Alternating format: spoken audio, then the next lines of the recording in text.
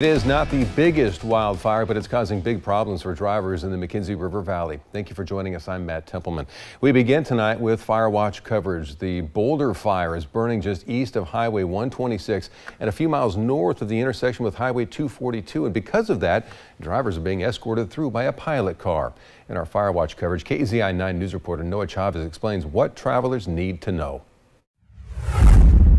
You can see behind me, the Boulder Fire has made its presence well known along Highway 126, with ODOT reducing travel to just one lane, having to use a pilot vehicle to escort drivers. And so there's one major one, we're calling it the Boulder for now.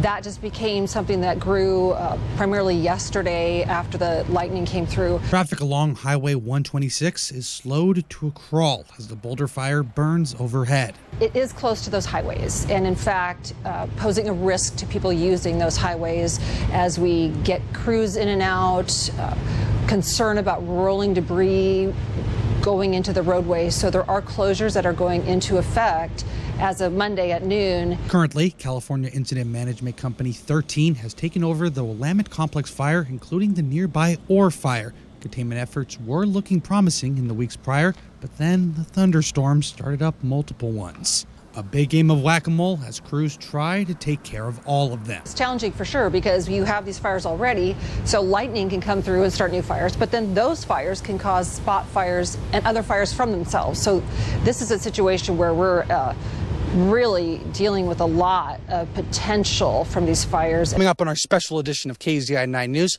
I'll show you why Incident Command says these fires are a good reminder that we're not out of fire season just yet.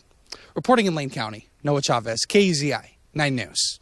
Noah, thank you. Sticking to the fires in the Willamette National Forest, the Willamette Complex south near Oak Ridge continues to grow, now at more than 22,000 acres in size. It's driven by the 208 fire, which is now nearly 8,200 acres in size, as some control lines were compromised by the fire. At the north side of the Willamette Complex, crews are responding to the Linton Creek fire west of the Three Sisters Wilderness. That fire was started by lightning Friday and is estimated to be 620 acres and growing. Lane County deputies evacuated nearby trails and fire managers are now developing their suppression plans. In Douglas County, a new incident management team has taken command of the Devil's Knob and Milepost 98 fires. Devil's Knob outside Tiller stands at about 3,400 acres with no containment. The Milepost 98 fire near Canyonville also has no containment and is about 200 acres in size. The Homestead Complex northeast of Glide has grown to more than 8,600 acres with containment staying at 60%.